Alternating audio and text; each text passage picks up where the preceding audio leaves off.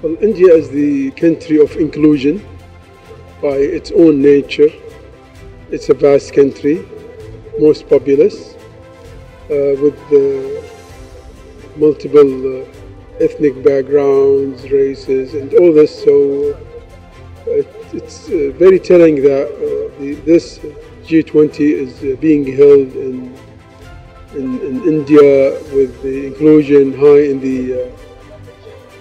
the agenda.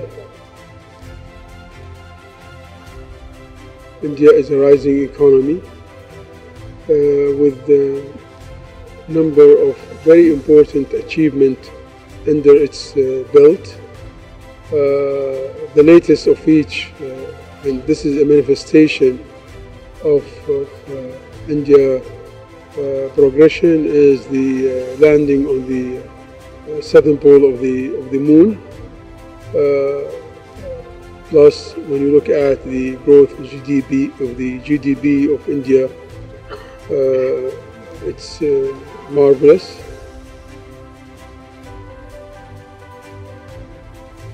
Indian mission to Mars cost 73 million US dollars, whereby in other nations it costs several billions. So this is also very important, that you can succeed and you can achieve the success efficiently in a very productive and with the least amount of resources.